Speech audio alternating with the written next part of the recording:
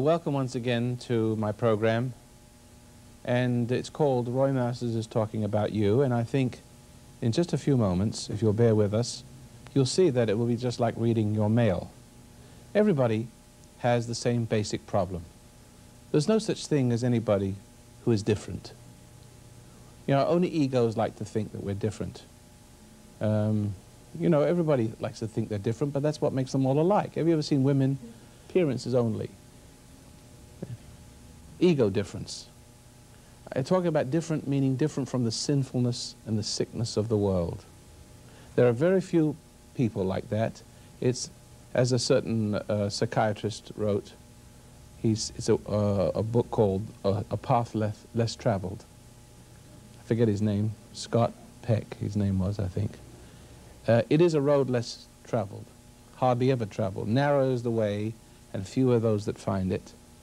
And this evening we're going to talk and hunt and peck and lift up stones and try to understand the secret of this pathway to being different in this truest sense, this rarest way of being different. Okay? Now, I don't know where to start here this evening, because I have said this evening is a free-for-all. You can talk to me about anything you want. If it's dumb, I'll tell you to shut up. Don't think I'm rude. I just haven't got time to mess around with the type of questions that reporters ask President Reagan. Sometimes they're so lengthy and so complicated and so intellectual, I don't think they know what they said themselves. I don't know how the hell he answers them, but he manages somehow being polite. I'm not going to be that polite, because I'm not running for president. So anybody have a question they'd like to pose me, or even a subject matter? You had a few moments ago, didn't you?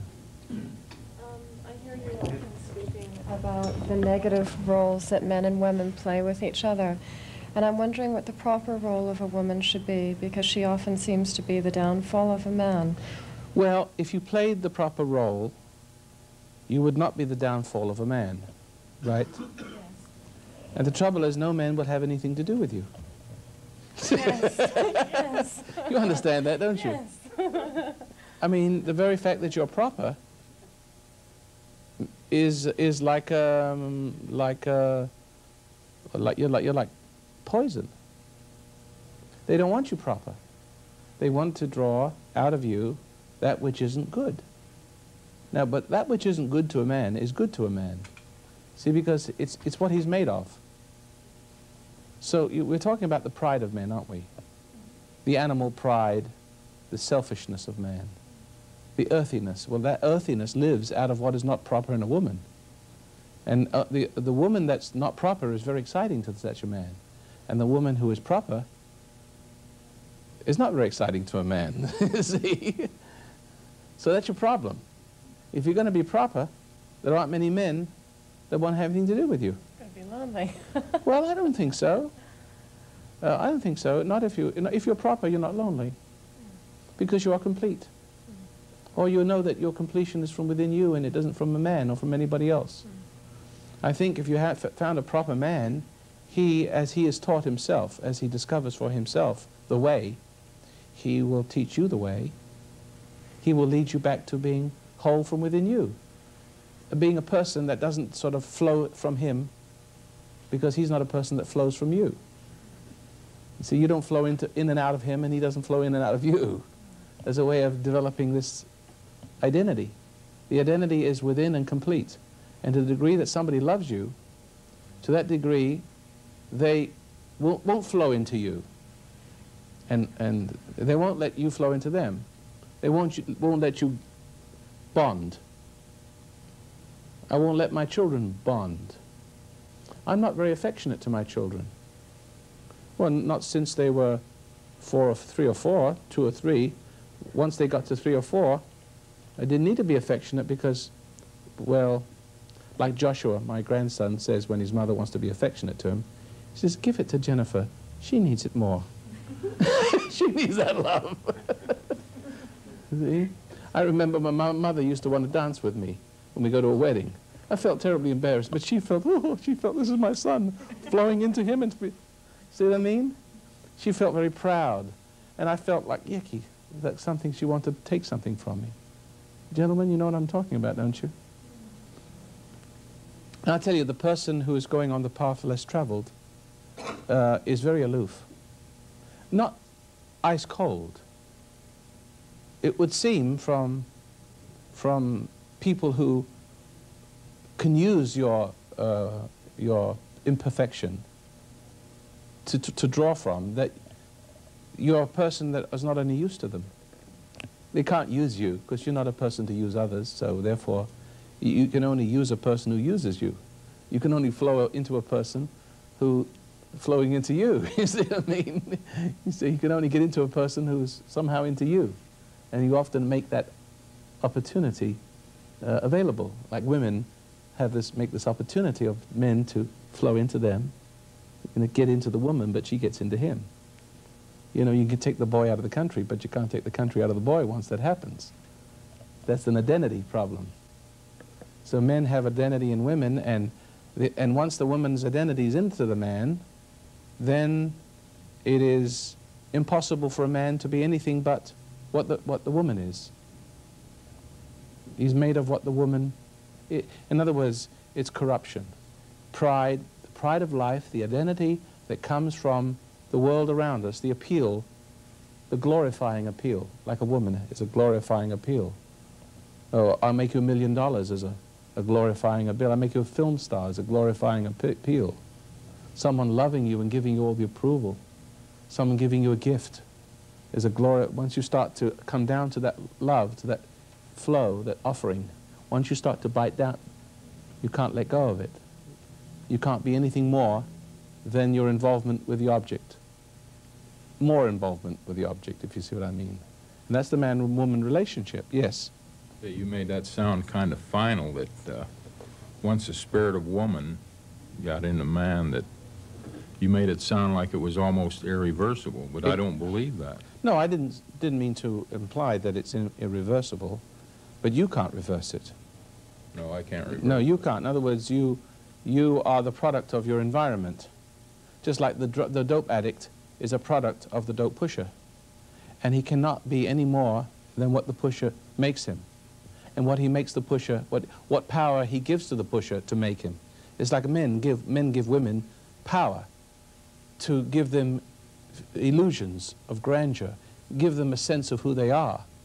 They give the women that power. So does the dope addict give the power to the pusher to see. Once you recognize this in yourself, though, isn't that the first step in the right direction? Yes, but what is it in a person? There's a lot of people listening to this program right now who haven't the foggiest idea what we're talking about. There's no other dimension. There's nothing more than the creation of the creator. See, there's the creation of the Creator, the inner man, directly inbreathed from God, that holds man apart from life, that can hold him up and make him aware that there's something wrong with the way he exists. But the great majority of human beings, if you can call them that, actually they're not really human beings. They only appear to be on the surface. They're so much the creatures of the creation, the beast. There's so much the reflection of that which lurks in the environment, sort of hovers in the environment. So full of that are they, that their very infrastructure is tremendously threatened by us even talking about this. So if you're capable of hearing what I'm saying, it's because you are chosen. Not everybody is able to hear the truth because, and I don't know the mystery of it. I don't know why you or me would be able to hear what I'm saying enough to be able to go to where I'm coming from and to grow from where I'm coming from, like I am growing from where I'm coming from. See, I don't know what the mystery is, but there was an article in the paper this evening someone gave me. He said there's a certain type of child, about 1 in 10, that no matter what environment they've come from, the horrors of brutality and alcoholism and rape and violence, somehow they're resilient to all the stresses. They're slow to anger and quick to recover. That nothing seems to touch them. Like Oliver Twist. Remember the story of Oliver Twist? No matter what he went through, such a beautiful story. everybody else was violated and corrupt, and they became thieves and low-life types of human beings, but little Oliver Twist kept his dignity throughout it all, so finally he could be recognized by who his parents and who his relatives really were. It's a lovely story. And it's the same with you, ladies and gentlemen. There's something in you that holds you apart to some degree. Of course, you are involved with them, and them are in you, and you are part of them. And that's the reason why you have conflict. But you have conflict and they don't. They don't have the kind of conflict you do. And therefore, they don't have the ultimate possibility of resolution like you do. See? So you become the perfect person. They become... I read the Adam and Eve syndrome. Yeah. And, you know, it was very threatening to my ego. Of course it is. You're talking about this book here, right? I was talking about Yeah. that book. It was very painful, you know, that I sit through it, I read through it, and I learned something from it. What did you learn? Just what we were talking about. That I man- learned that the spirit of woman in me controlled me for a lot of years. And it brings you back to woman And for the source of your life, doesn't it? that's The right. renewing of your life. I'm starting to overcome that, though. Ah, how so? I don't know. You don't know, huh? I don't know. You never... First of all, you have to realize it. Right. Just Then the realization leads to overcoming. Now the gentleman over there. Oh, no, that was when I was much older. Oh, I thought When you I was said... 16, no. Oh, I thought... Well, let's take an age. I thought you said 4 or 5. Let's say it's 16, and you danced with her. Or you played a game of checkers with her. That's not... Your mother doesn't love you or show love? Or I don't know what you're saying. Is It's a she little- showing too much love? You said your mother shouldn't show too much love to... or you shouldn't No, we have were too much love. talking about... See, this is sort of a little bit belated, so there's a lot of pieces missing for I see. most of the Oh, I audience. see. We were talking about affection. Affection. And mothers like to shower their sons with affection. And it's the duty of fathers to separate that from their... See, fathers should be more dispassionate, especially as they grow older, as men get wiser. They should become more dispassionate. They should love their wives, but almost love them like their children. Now, the women livers will hate every word I'm saying. But if a man doesn't love his wife like his son, like his daughter, the woman's going to love the man like a son and keep him a little child through her emotional support and her passion. And that's the embarrassment you feel when your mother asks you to dance in a wedding or something. If you're not centered in yourself to know how to deal with the pride that mother has in her son and the feelings that flow, the warmth and the feelings that she gets from that. This is my son. See, the feeling that mother... Who knows what I'm talking about? You do? See, so I think you missed the point that I was making, that men, men to really be a man is dispassionate. Now, that doesn't mean to say a man has no emotion. This is probably coming back to our questions, a subject of man and woman again.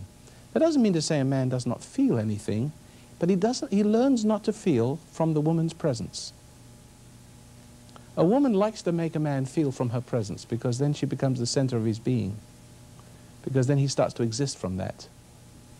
And this is what's embarrassing to a child, when a young man, when he, with his mother, wants to dance with her, and, you know, there's a certain embarrassment. And it's, well, you're either bought into it. You've either bought into it and you're a Neanderthal and you don't understand what's going on, or you're totally in control of yourself. You're beyond it, and you're gracious with your mother. In other words, you're not buying you're not playing the game. You're beyond it. As for example, let me give you an example. Let somebody meet you at the airport. Hello, I haven't seen you for such a long time. They put their arms around you. They make such a big display, hoping for you to interact, because they feed off of that. So you've got to be very mature after how to deal with. So the only reaction to that is either to react with the same kind of greeting, emotions, and then you are bonded to each other right away, and you give that person the feeling they want, which isn't good. you have to reject them, which you can't do, and still be friends. It's a very delicate moment of learning to be gracious. Hello, nice to see you. A smile, a friendship, but no reciprocal emotion. Because otherwise you lose control. Anything that can make you feel, anything can emote feelings, see, takes you away from yourself. The love of God has nothing to do with the emotional feelings, the interpersonal emotional feelings that people have with each other. It's transcendent to that. Hello, I'm Roy Masters, and we are discussing the human ego, the human condition, and all the problems that unroll from it, and how we can overcome this evolution of error between one another, me reacting to you, you reacting to me. I get upset with you, you get upset with me, I get upset with your upset, you get upset with because I'm upset. We pretty soon we're killing each other, driving each other nuts. This is what we're discussing, and the problems of man's relationship with man and woman have little turnings, little, like for instance, last evening we were talking about, or the last session we were talking about giving and receiving. That's a problem for people, to know how to give, to know how to be kind. Sometimes we can't give at all because we've been, our experience is we've been hurt by those we've given to. Some people in our lives have actually manipulated us to give. Or we've manipulated others to give us because we've made them feel sorry for us. And having made them feel sorry for us, we find an easy way of getting things without having to work. Just becoming pathetic. See? So therefore those who give to us, we have contempt for. Because even though in one sense we like it, we feel smug and superior clever, on the other hand we discover that we're no longer dependent on ourselves. That we're really dependent on manipulating. And we can't get anything for ourselves except we sort of take it from others. And so therefore we tend to blame those other people that we've manipulated to give us for being so weak and not seeing what we really need. Someone to say, no, I'm not going to give you a thing. Go get it for yourself. But then the liberals would cry out, but that's cruel. See? And you see a whole society of welfare recipients being given things and then robbed of their identity. And so, of course, there's a whole panorama of problems. Without me, I don't have to say really much more than that. You can see what problems we have in our society, from parents spoiling children, government spoiling the population, and the angers and the hatreds on both sides. Those who receive it are dependent and resentful because they're locked into that lifestyle without being able to grow and evolve from their own roots, having been robbed by the kindliness of the liberal politicians, the liberal conservatives, you know, liberal with your money, conservative with their own, right? So you see, we've been talking about, you still want to talk about that? Because there's kindness, and then there's guilt, and then there's fear, and then there's resentment, and then there's judgment. There's all kinds of little pinpoint frames of reference that lead back to or grow from the original problem we have. See, and so that's what we're going to, so this evening we're on a roll, I think, on giving. I don't mind if you want to change the subject and go from one thing to another. Yes, that lady back there. Why is it that when you receive a gift from someone, sometimes you feel awkward? Like if you don't feel you've earned it, then you feel awkward about receiving it? I'm guilty of that. I have to tell you, I have a ranch in Oregon where I was too kind to people that came in out of the rain, out of the cities, and I didn't let them work as hard as they should. And they became smug, spoiled, comfortable, dependent, and didn't grow. My daughter has a wildlife park. She does the same thing. She, out of an agreement with a certain person who lent her some money, agreed to take girls in, and shelter them and teach them a trade and give them money, you know, let them earn a salary, and use their time properly, save their money, but she works their tails off. She works them hard and doesn't pay them much to begin with, but they turn out better. When you pay a person too much, I've had a person here who was on drugs. He actually worked for me, very intelligent fellow, $50 an hour he used to earn, some super electronic technician, technocrat. And well, he was on cocaine. Well, he felt guilty for receiving $50 an hour. Besides, he could do the work in half the time anyway and sit around feeling guilty for not, he was being paid too much. But anytime I want someone, the mafia does that, or big business, they will take a person of very ordinary persuasion and they'll pay them $200,000 a year and seduce them into the soft life. Once you get that feeling of being a king, you'll kill for it to hold on to it. You see that? But why do you feel awkward? Why do you feel awkward? When people give you things? Because mostly it's not given in the right spirit. One. Two, you don't know how to receive it in the right spirit. For instance, I have people giving me things. I don't get many personal gifts. That's the truth. I make it a point of reminding people, letting people know I'm not interested in a personal relationship with anyone. If they want to give, I'd rather not know you gave it. Just give it to the foundation. Thank you very much, and I don't want to know who you are. And it's better that you don't know that I mean, some people try to put money in my hand to let them know who gave it, because they want a certain amount of honor, see, from that, and I don't give honor. I'm not a respecter of persons, and it's because those people especially shouldn't be receiving that smile, because they're giving for the wrong reason. They're giving to get a reaction from me, an appreciation from me. It's not healthy. But people who have occasionally given me things with an ulterior motive, I've been able to learn how to deal with that. Because, for example, let's go back to the flower at the airport, the little flower that the Hare Krishnas give you. Well, if they're going to give you a flower, how do you handle that? Because you know that they're going to hit you up for some bucks, right? To sell you something.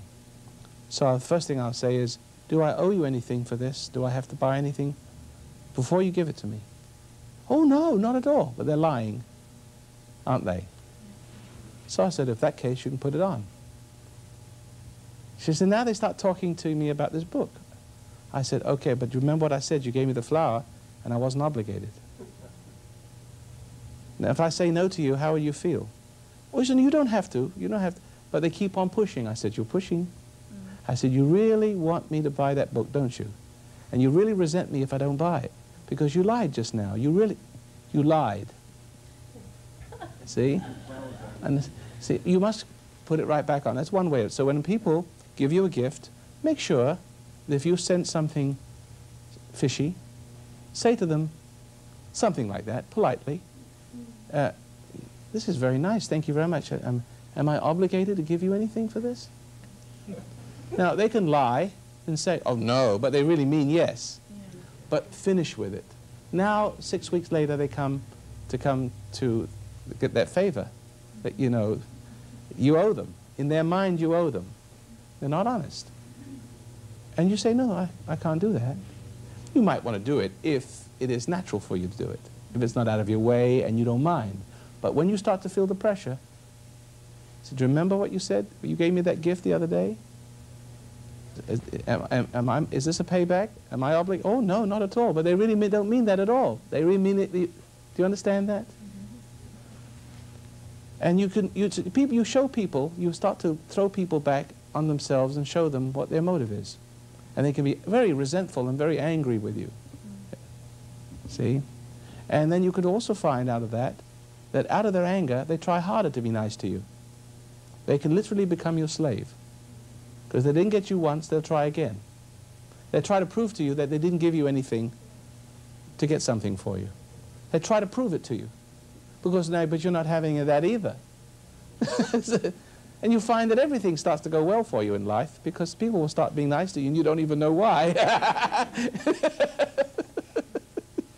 Yes, who understood what I just said? Yes, I do have a question relating to giving. And you said earlier that we need to give out of the goodness of our heart. What does that mean? Where is it? You know, Where's the heart? It's in here somewhere. It's very difficult. I used to give very mechanical, 10%.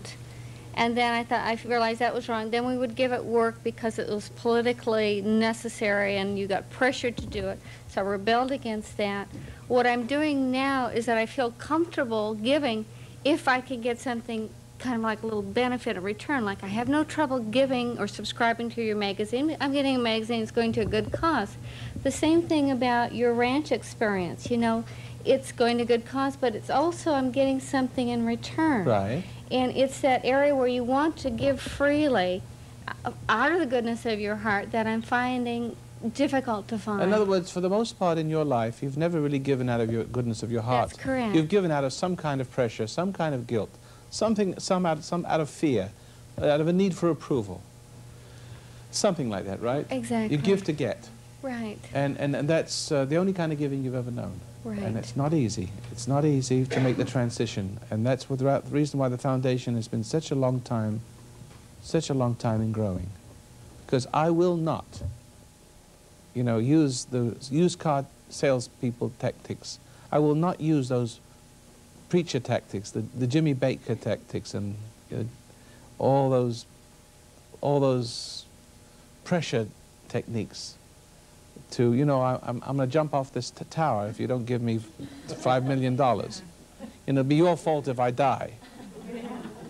So we don't want to be guilty, so we give. I mean, that's dangerous, If you see people commit suicide or lovers' quarrels where, if you don't love me and marry me, I'm going to jump off the Empire State Building. Well, the way I deal with that is go ahead and jump off the Empire State Building. I'll get rid of you that way. Once you start giving into that, you're always responsible. And then you start to feel guilty, because you can feel guilty for buying into that. See, it's the wrong reason for giving. Anytime you do, everything that's not of faith is sin. Every time you're motivated to give, you're really giving for the wrong reasons and from wrong motivations. And that cannot serve God. It cannot serve the person you give to, because once he discovers that works, he's going to try it on you again. See? He's going to make you responsible for saving that person. And that's a fate worse than death.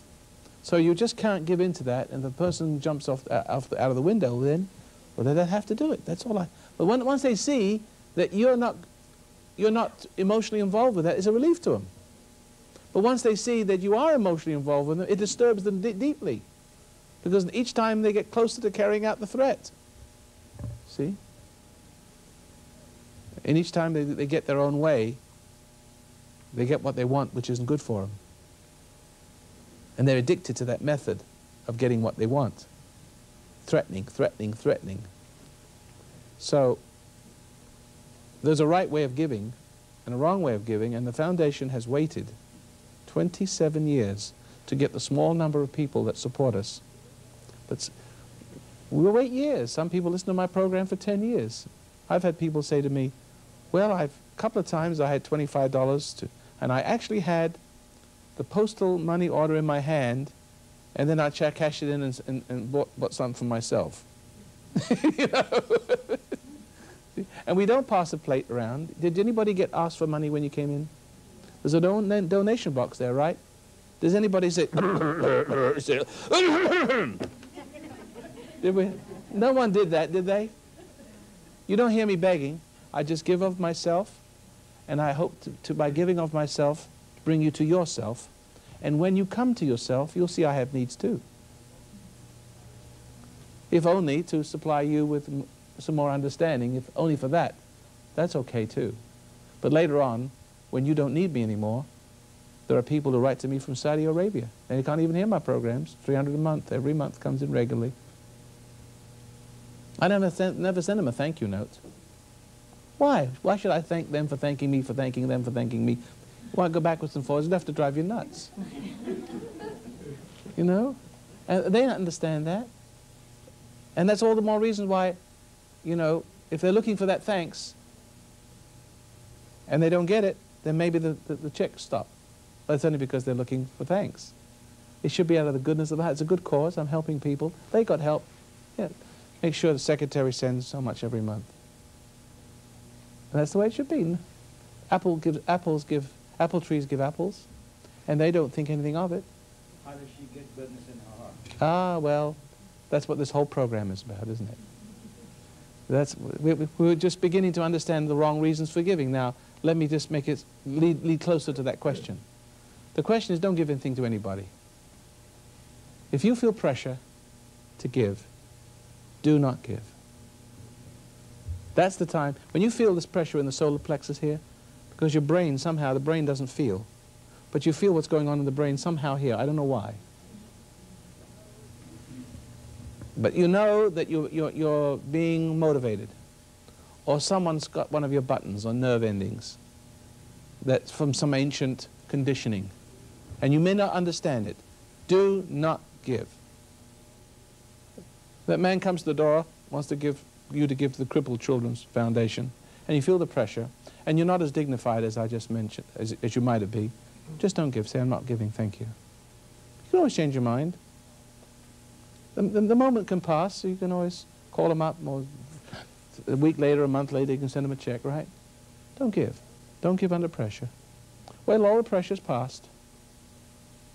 Well, it's passed. Don't resent the pressure. If you resent the pressure, you start to feel guilty. And then you start to feel like you did something wrong. Anytime people pressure you and you resent it, it is natural, or unnatural, as the case may be, to feel like you did something wrong. You did. You resented them. Now, but you don't understand that. You feel like you've done something wrong. They did something wrong to you. You reacted without love. Now you feel like you did something wrong and you have to make up to that. Now you give. Now you give to make up for the guilt. As if that would make it right. It doesn't. The little head trip that I get on is that I know that it will be a blessing for me to give. And yet my head does a little number, say, well, you didn't give, you won't be blessed today for sure. Well, see, that's the old conditioning. It's just a little You don't give cycle in my you don't give head. for a blessing. No, because then you're giving for the wrong motivation. So it's like a stalemate. It's like a little Yeah, you're giving. tug of war in See, my in other words, head. just say those things again about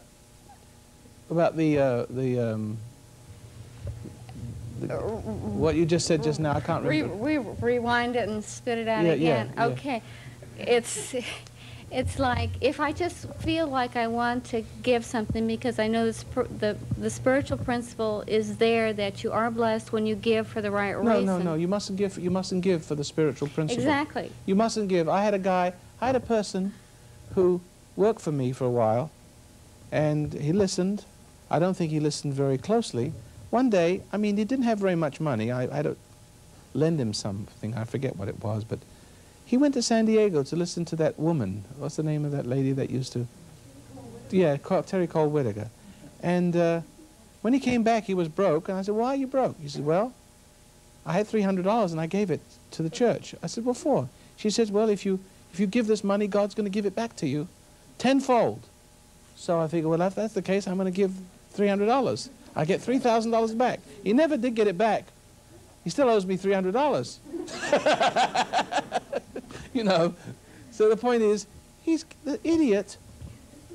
This idiot thinks it's given for the wrong reason. He's given $3,000. A lot of people. I can't believe that people actually do that.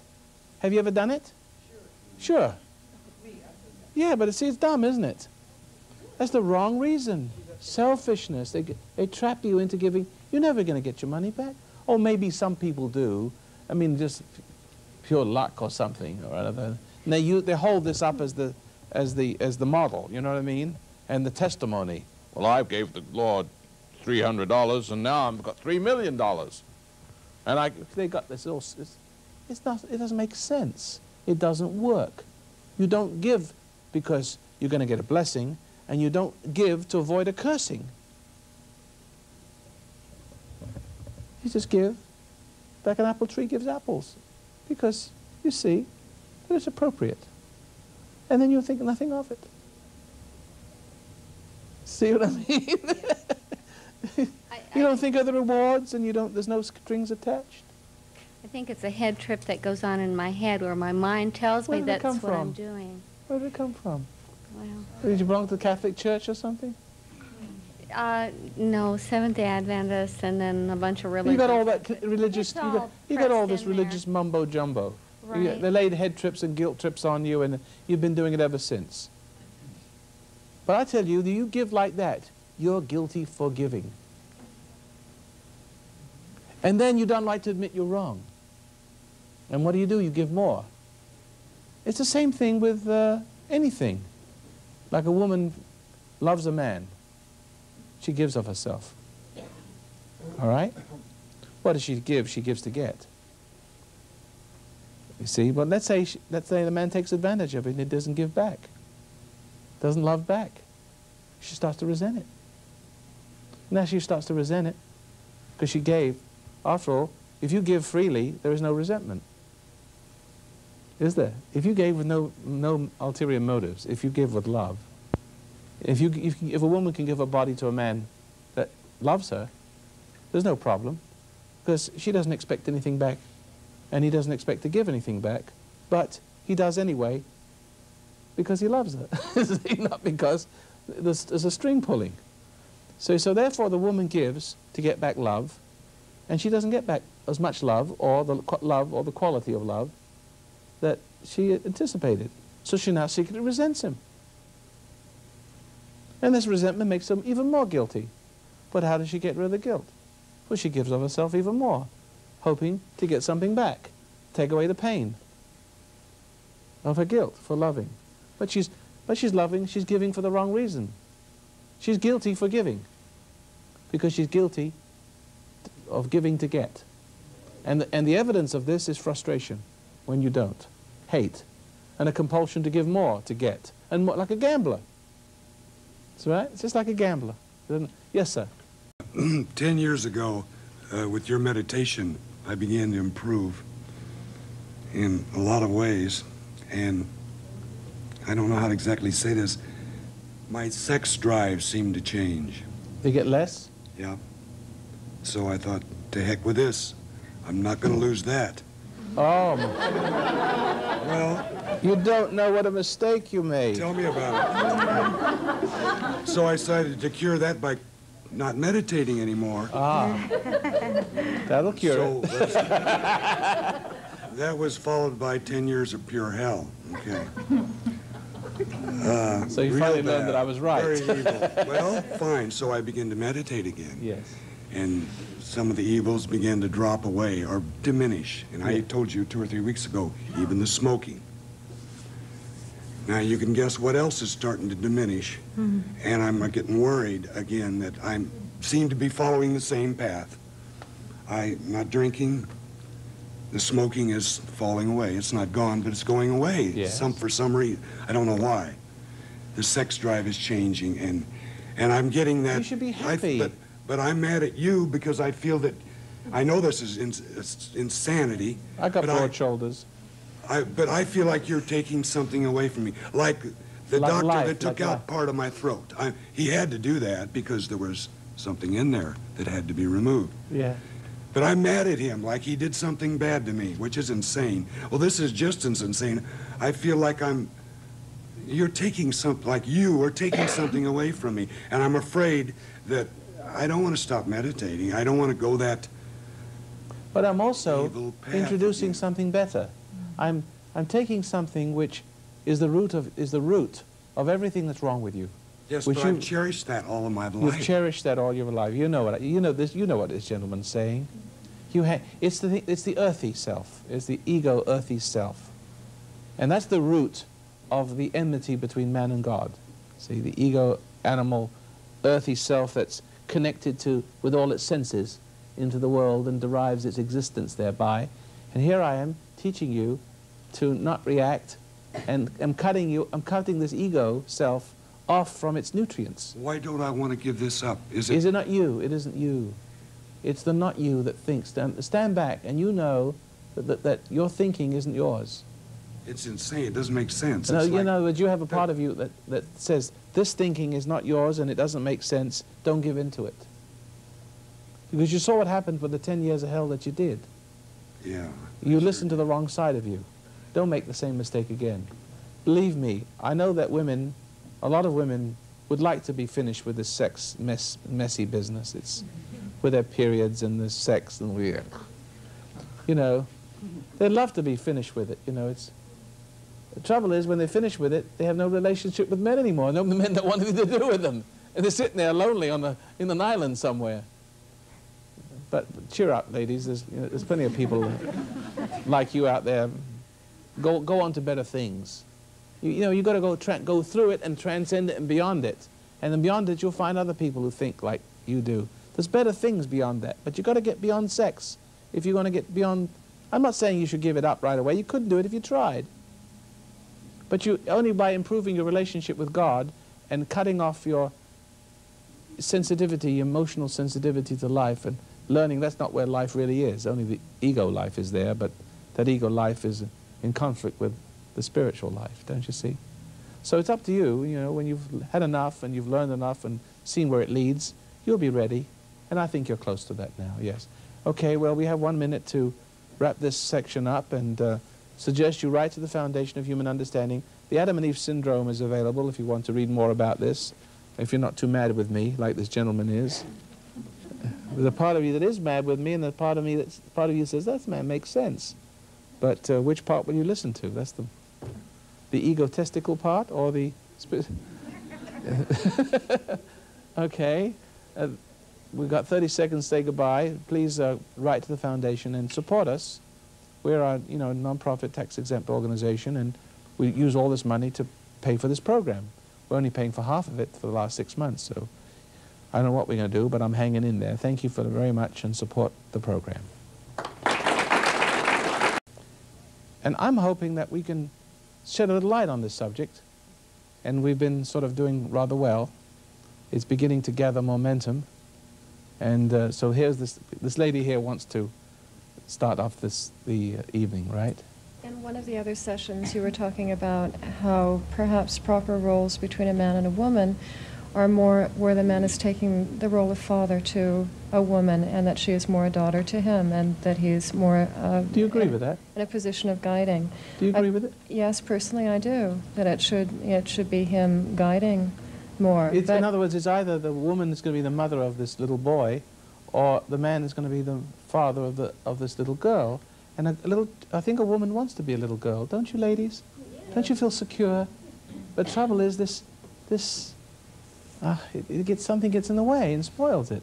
My question, though, has to do with the role of lovemaking in that kind of a relationship. I couldn't imagine making love to my father, obviously, and that's not right. It's exactly what you're doing, though.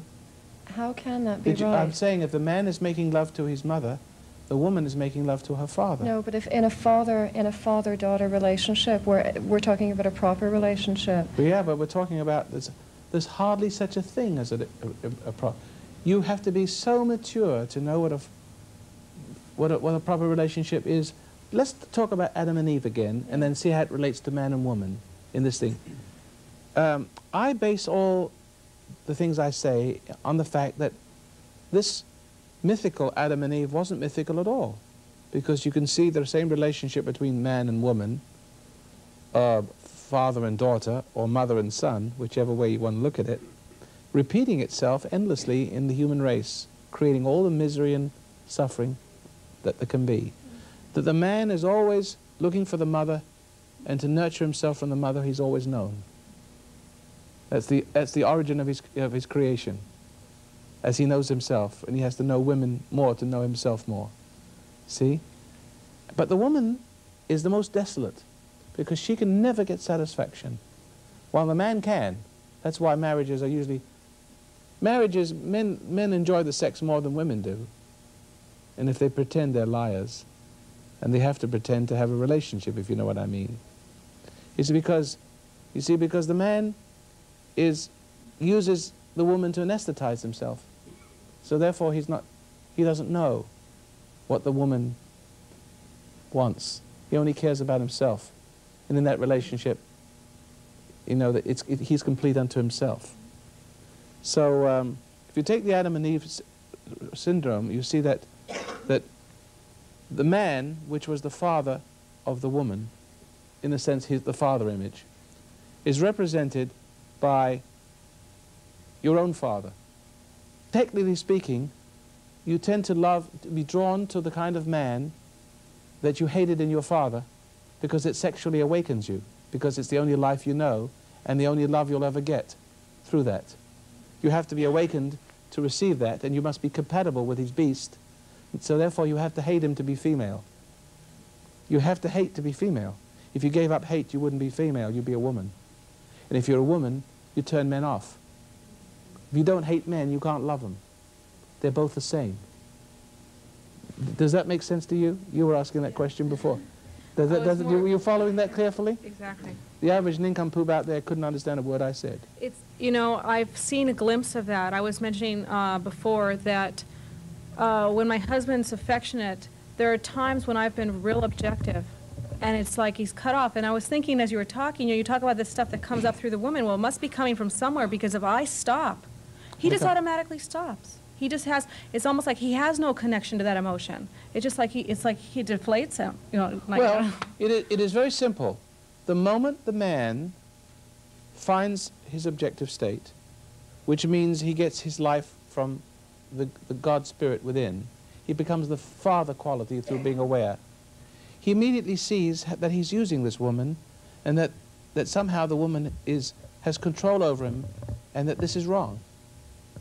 He also sees that after having relationship with this woman, encouraging her, and sort of cultivating her out of season need for him, you see what I mean? That after that she's bitchy. So anytime you gentlemen find that your wife is bitchy afterwards, you know that you've been promoting her for your own gratification, and that you brought out a dark side of her which wants to hurt you and kill you, but yet will make love with you because it's the only life she has. See, in other words, part of her needs to hate you because she's desolate. Remember, hate has made her separate from God. When you hated your father, because that hate separated you so you could have no life of your own. But it awakened the sexual center, and it made you compatible with loving the beast. Because in other words, you have to hate to be sexually acceptable to a man, to have the kind of loving that comes out of you, because only by being open to his sexual need and apparently loving, see, can you receive him, and to receive any life at all. But it's only a substitute life. You're taking it out of his guts. It's like, for instance, the drug addict and the drug pusher are compatible with one another. The drug addict has a need, and it cries out to the pusher, and they're compatible, and he rises to the occasion of that need. His whole life is dependent on taking the life from the pusher, from the drug addict. The pusher depends upon the drug addict, life, money, support. So that when a woman is destitute, and hating her father has made her destitute, it separated her from her perfect self, non-sexual perfect self. Then at the same time, the sensuous nature was opened outwardly as she's closed inwardly. See? And now the relationship, the only life she can have is out of the love of that man, the sexual love of that man. So every woman who has hate for her father, gravitated naturally, is attracted towards a man in her life who is exactly like her father. Because the only life she has is from the downfall of the man she loves. And when the downfall of the man she loves comes, as he comes into her, see, she receives a false life, a false fulfillment, a false security, a horrible power. And then she looks at this man with contempt like she did with her father, and the whole thing starts all over again. The more she hates him, the more she loves him. They're one and the same. There is no difference between hate and love on this level. It's a trap. Who understands that? And you have to go through it. And you have to, no, not only that, but you have to be willing to see it for what it is. Now, if you're a child of the darkness, you'll probably be writing to the station to get me off. It's a free country, so knock it off. What I'm trying to say is, you have to learn to give up images. You have to learn to stop playing with the images in your mind, because the more you play with the image and the more corrupt you'll become. The more corrupt you become, the more variations of images there are in your mind, until images and sounds and meanings begin to control you completely. You're simply controlled like a robot by all the things around you. Yes? A while ago I heard you say something that might be pertinent to what you're talking about now, and it was in relation to eating and thinking of Christ. And I can't remember what you said, and I'm wondering if you need, rather than needing to have an image, if when you're making love or if you're eating or if you're consuming in any way, that you think of Christ. Okay, remind me, if I get away from that, to come back to it, will you please? But the first commandment says, you shall not make any graven image. You shall not, neither shall you shall not make an image out of anything. Neither shall you bow down to it and worship it. Now ask you, have you all fulfilled that first commandment? You do have images, don't you? And I tell you that there's something that operates on the other side of that image, and there's something that gets into you through your image worship and your image making and your indulgence in those images, your fantasies, in other words. God cannot operate through an image. You must not even have a statue. There must not be, that's why I'm sorry to say the Catholic Church is very guilty of violating that commandment, because that is a commandment. You see statues everywhere. You must not, under no conditions, must you have an image of God, of Christ. Cannot come through that. You cannot venerate any image. He operates where there's no image. And as long as you have an image in your mind, and as long as you play with images in your mind, only your ego, what it does, it closes the image of God so it can never get into you and express itself openly. But it closes it down and opens you up to the Spirit that teaches you to violate that commandment, to have an image and to lose yourself in it and to venerate it and to worship it, to feel alive. Because the first image a man has is the woman. Even a blind man gets turned on, knows what a woman is, even though he's never seen a woman in his life. I've talked to blind men. They've never seen a woman, but they know what one looks like. And in their mind, they can imagine it because it's so deeply rooted is the sin. See? Somehow they've managed to find that form. Because it's practically spiritually genetic. It's original sin. It's man born of woman. Somehow he knows what to return to. Yeah, Emma, now, back to your question. It was foggy in my question. It was just something that No, but you see, what do we do when we want to comfort ourselves? And let's look at original sin. You brought it up. Let's go back to the scene, and let's try to imagine what the original Paradise Lost scene was all about. Woman. Man, in his mind, was told, in his conscience, he knew not to eat of anything, or he could eat anything he wanted except the fruit that gave him ego life. I'm just putting it in little different words. Is that right or not? One that, and it was, but that was the most exciting to him because he wanted to be God, and that was his thought, that he could be a God. But it also separated, you have to be separate from God to be God. Is that correct?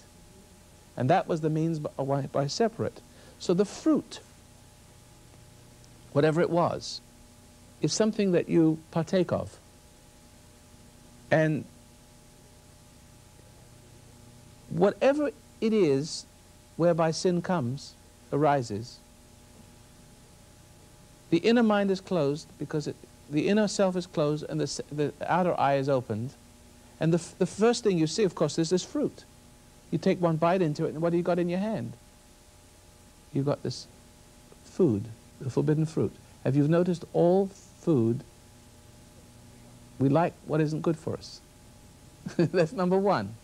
And what do you do? What happens to you when you're lonely? What do men think of? What would a sailor think of if he was on a tiny little island? Food and women. See? Because in that scene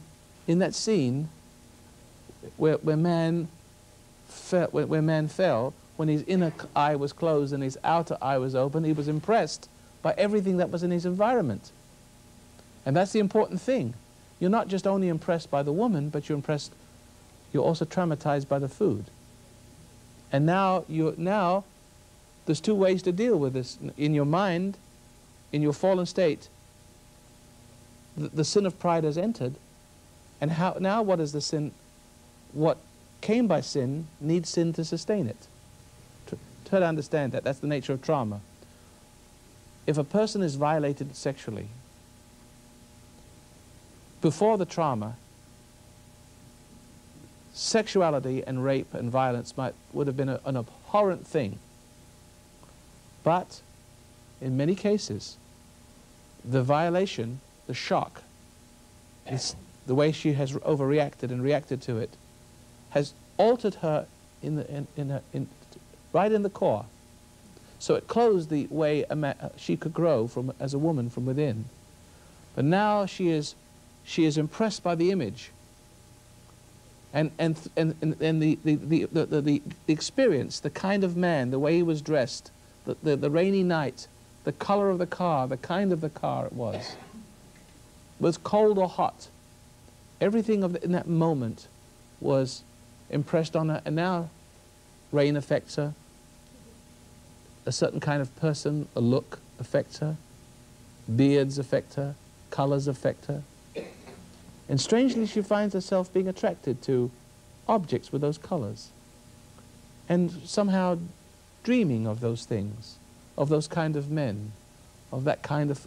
Aren't you sitting alone on the desert island, you see? You start to think of the very things that have violated you are now food to you. The thing that was your enemy is now your friend. What has violated you is now needed to sustain you. But, and so therefore you know what it is. You come back like a homing salmon to the... And if you can't have them, if you can't experience their presence through which sin entered and now sin is sustained, if you can't have that, you play with it in your mind, images in your mind. You think of delicious meals. You think of sexual romances and fantasy. And strangely, you get the same effect.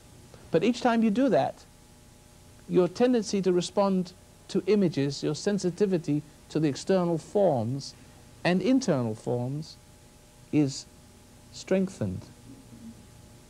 You become extremely sensitive to images and being lost in them and in their veneration for some kind of salvation as a means of escaping the guilt of what you've become through them. So in other words, you have to worship in the church with Mother Mary. You feel it's like it's your salvation, but it's your damnation. Sorry, ladies and gentlemen, if you're Catholics, I don't mean to offend you. But you see, some Catholics are fanatical, aren't they? They almost make the image come alive and talks to them. They're into the image, and the spirit of the image comes into them and makes them alive. Some of the alcoholics talk to their bottles. They get turned on by a cigarette. You see someone smoking a cigarette, and then you think of it. It turns you on. It opens your senses, because it takes that to open your senses to close the sense, to get rid of guilt. When you think of an image, it awakens the senses. It means you're reaching toward that, away from truth, to maintain your ego, sustain your ego through indulging the image. So, ladies and gentlemen, I beg you, I'm sorry I was a little long-winded, but you've got to be very careful of those images. And only to the degree that you can give up the images, you start with that first, savoring the images in your mind no matter what it is. Will you overcome your sensitivity to the real thing? Because what happens is, the images lead to the experience, and the experience reinforces the images, the power of them. And the images indulged lead to the experience, and the experience reinforces images, until just images scare you, authority. See, anything scares you. It has a tremendous effect on you and controls you. And God doesn't. Yes, This is a very simple question. But I was going to ask her question. I ask you to come. Let me come back to your question. Oh, okay. Before I. Do you know that what I'm saying now, I'm leading to something? I had said hold Christ in your mind, and I think what you're saying is hold nothing, don't hold any Right. of it in your mind. No, don't eat, because, see, because if you, here's a whole, the original sin came through woman and food. And we're all addicted to women and food. Even women are addicted to women and food. Because you even marry a woman and your husband. See? And, but Christ was brilliant because he understood one thing. He says, eat this, remembering me. Now, well, because the reason what man did, he ate food forgetting. He ate food to forget. So if you eat food, but you can't remember him because you don't know where he is, you don't know what he's like. You're just going to have another image. All you have to do is when you eat your food, when you eat your food, just be aware of what you're eating. When you're having sex, don't have any animal images in your mind. Don't play little games. Don't imagine your wife is Marilyn Monroe or something. See? Some people even imagine their husbands as their mothers or something, you know. See? And they imagine themselves as men because they're so sexually exchanged. Don't play with images, because it's the only way they get turned on otherwise, because they're more masculine than feminine, and their husbands are more feminine than masculine. So in order to get that pleasure and that opening and that feeling and that involvement which ego requires for its evolution and maintenance, they have to play with images like that. See? It's like the forbidden fruit. You hanker after it, and you reach towards it, and you go away from God, and you come into the image, and the image comes into you, and that's what you are. That's what you're made of, the spirit of the image. And you know what's going to happen to those images after a while? After a while, the images, listen to this. If you don't believe what I'm saying, you can read it in my new book, Falling from Love. It's not new, it's an old one. I wrote it years ago. What happens is when you play with images enough, you know that you're into the woman and the woman's into you, and you're playing with these and reinforcing the self that is of image, right? And through image. Because every ego has clothed itself in some kind of image. We have an image of ourselves. We hope it doesn't break down, otherwise we have to face the awful truth. What happens is that if you do that enough, the evolution of the self that is of image goes one step further. It's like a seed within a seed, or a dream within a dream. As you go through those levels and go through those levels of developing this image, then you come to that experience, that spirit world. Remember, you have this sensuous image of self, but there's a spirit that is within the image. It's like the serpent within Eve. You know what I mean? There's a spirit in the woman. So when you're playing with the woman, the spirit of the woman gets into you. See? And now the image of the woman is what you come back to in order to reinforce who you are. But there's also something beyond that image which is working its way, encouraging that to work its way into you. And one of these days, and this is where it's scary, one of these days you wake up and suddenly you see horrible faces.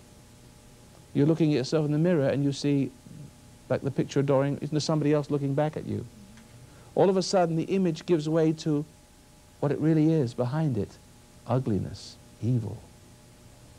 You've arrived. It's like the alien.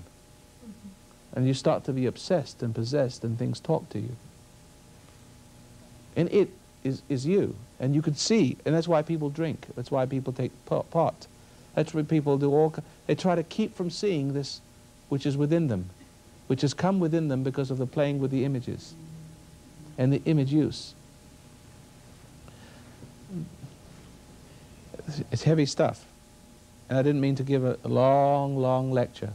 But I can tell you that sitting down and meditating and separating from images, that is where it begins.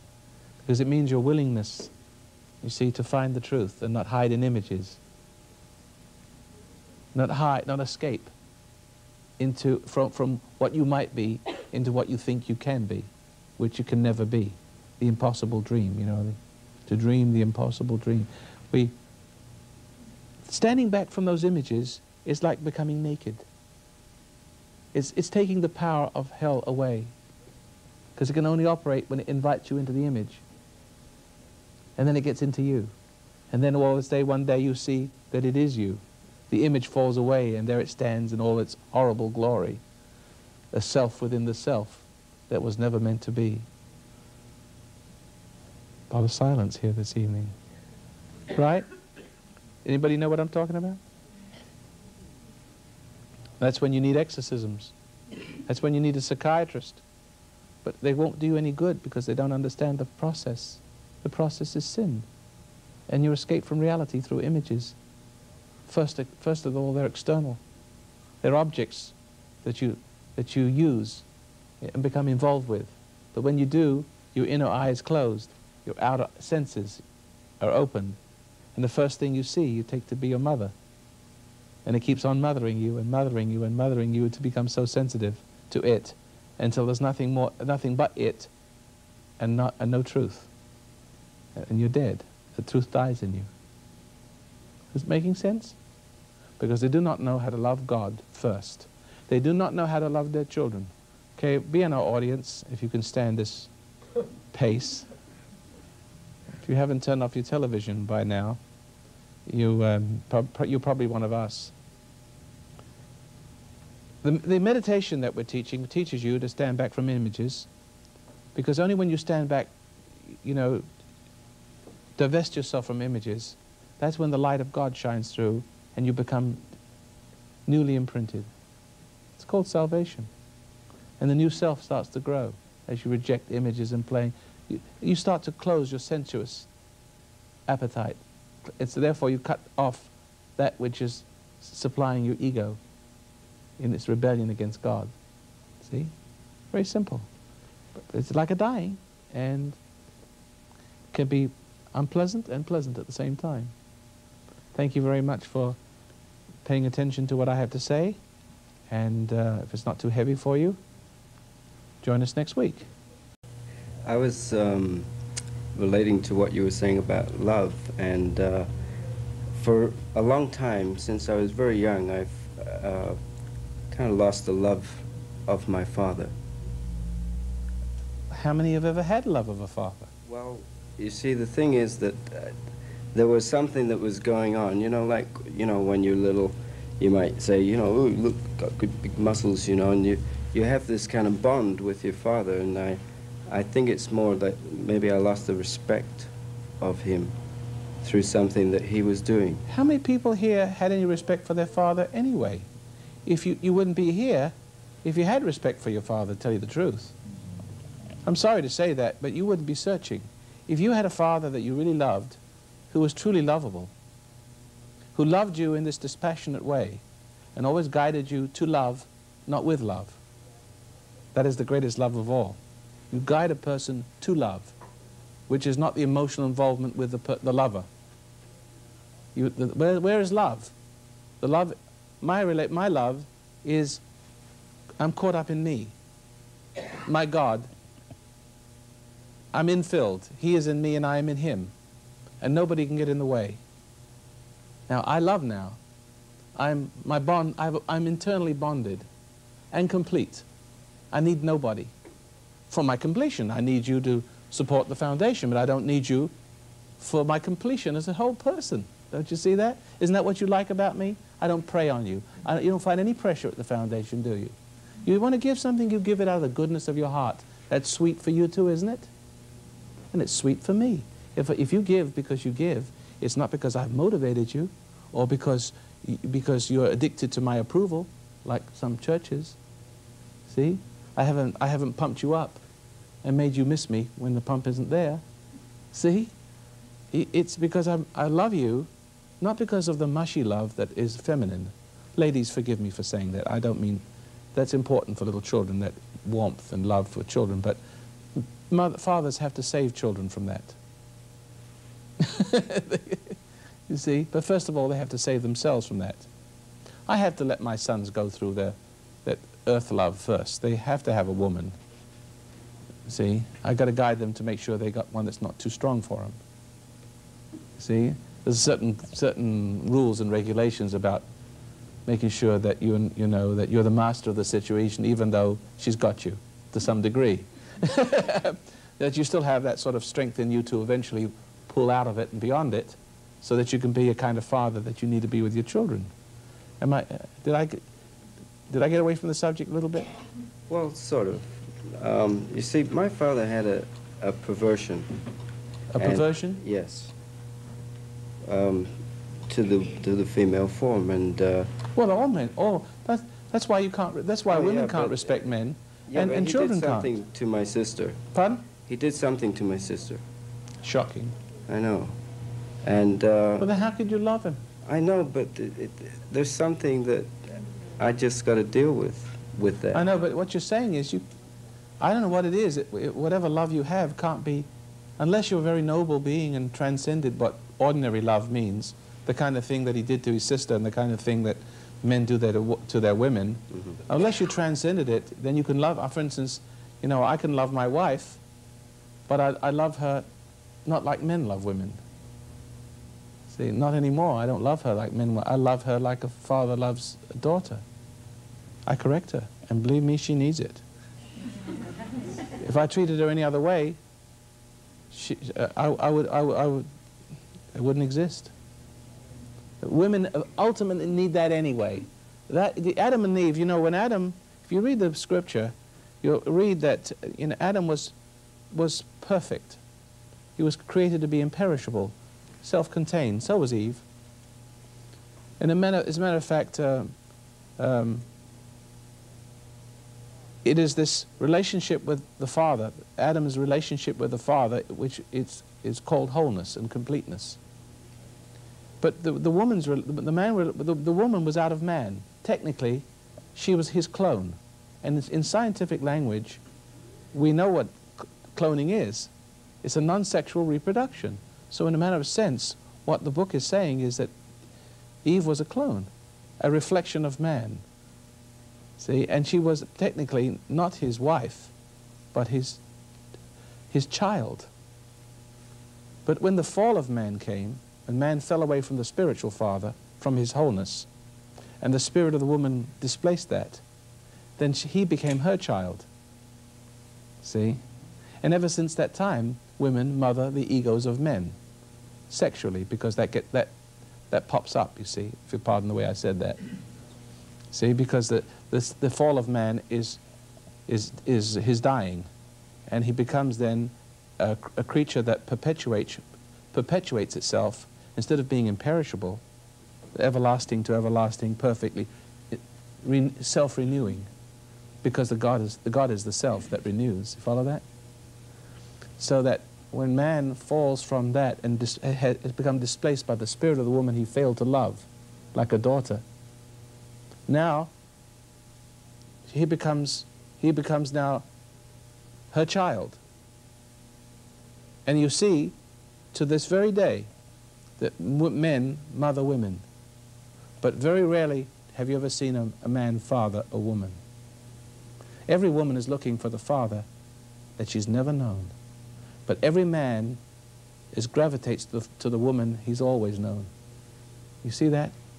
In other words, he's imprinted with a woman, and he's drawn back to the woman just like his mother. So his wife, which then becomes his wife, having had a woman that mothered him and kept him from God to be a male child, is actually a man's having sex with his mother when he's having sex with his wife. That's all there is to it. A woman literally sexually mothers maternally. It's almost a maternal thing for a woman to have sex with a man, and the man, while he's involving himself sexually with this mother, is actually being, his ego, the child of this woman is being nurtured. The spiritual part of him is being nurtured. Do you understand what I'm trying to say? It's hard to say it. See, in other words, the sexual impulse of the woman Because of the man falling from the perfection, out comes the evidence of his failing with his sexuality. So now, man is now a male. And the mother of this creature is the woman who has teased him and brought this out of him and created this need for her to nurture. But she nurtures it. She rises to the occasion of nurturing this pain that he has, this tension, this lust, which is connected psychically. It's an egotistical quality. They're connected, you see. She nurtures that, and as she has sex with him, she's actually nurturing the ego through the sexual experience. She's actually mothering this creature into existence like she was God. See, he gets his wholeness, his internal wholeness from this experience. Do the ladies know that? Yes? Isn't it the spirit of woman now that nurtures a child with love? It's the same love. They appeal to the emotion, you know, of the child. Right. And then they use it against the child later on in years. Yes. And everybody uses it against everybody in life. That's exactly right. It's transferred, you see, this emotional bond. That's why I'm saying the bond of man should be eventually to his creator. But the womanizer, the presence of a woman the day a child is born, when a woman holds that child to her bosom and loves this child, what she's doing, especially it's a male child, she's just by this warmth and this supportiveness is nurturing the brainchild of her own image. Man made over in the image of a female spirit. See? And of course man has already experienced some of this in relationship to his woman anyway, for which reason he has already trouble with her. Beginning to make demands, controlling. He feels the bond, the emotional connection to his brain, to which his ego is attached. But his ego cannot grow without that emotional reinforcement, can it? See, which means more bonding to the woman and more ability for her to make demands on him. So pretty soon he becomes impotent in being able to correct her because he's not out of God, he's out of the woman. You can't stand up to God when it's the woman. You see? So now the woman has the same relationship with her children. Because man, having used her for his own ego building and having degenerated like an addict in need, is now impotent to correct that situation because he's not from God, he's out of woman. And what is out of a woman can't correct a woman. But what is in a woman needs that correction, and she longs for a man to be a man and not need her. And what part of her longs for the man to need her because her own power structure is based on it. It's a false security, but that's the only security she has. She would be better off with the security of having a man who didn't need her. See? Who could guide her back to being not a parasite, but a whole person from within herself. But the trouble is men have pressured women to play this role. Women don't seem to want to be corrected as I see it in life today. They resist it horribly. No, it's not the woman. It's not the woman that doesn't want to be corrected. Not all women want to be. No, you understand. Oh, that's better. No, it's not the woman. It's not the woman that doesn't want to be corrected. It's what the woman is held captive by. You see, don't you understand? You have a spirit. In the garden, paradise, there was something in the garden we call the serpent. See, it's a nature that got into the woman, that got into the man.